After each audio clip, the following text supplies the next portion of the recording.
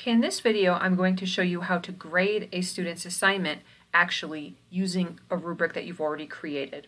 If you haven't yet created a rubric and added it to your assignment, please watch my previous video that shows how to do that. So this assignment, this is the narrative essay, and this is my student's submission. To get to the rubric, I very simply click on View Rubric. Now, an important little trick I want to show you is how to make this a little bit more visible and easy to grade. If you grab these three dots here on the gray line, it lets you slide this out so you can actually see the whole rubric on the same screen as your student's document, and this will make it a lot easier to see what you're grading.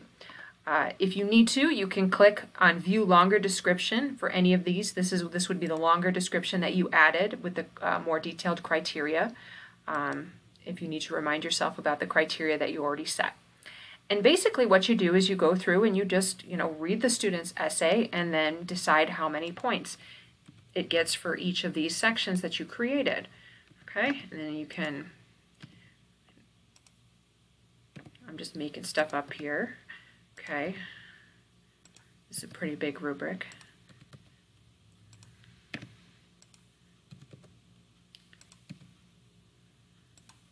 There we go. Let's say I did that. And I can preview here that these points makes it so my student has an 87% out of 100. If that seems right, I can just click Save, or if I want to think about it a little more and see if you want to add, subtract points somewhere before you hit Save, you can do that and look back through. I'm just going to save that. Okay. And then the student will see that grade and they will be able to see the points they got on the rubric.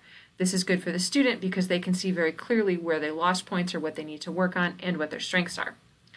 And then optionally, just as always, you can add some comments if you want to write more specific details to your students and click Submit.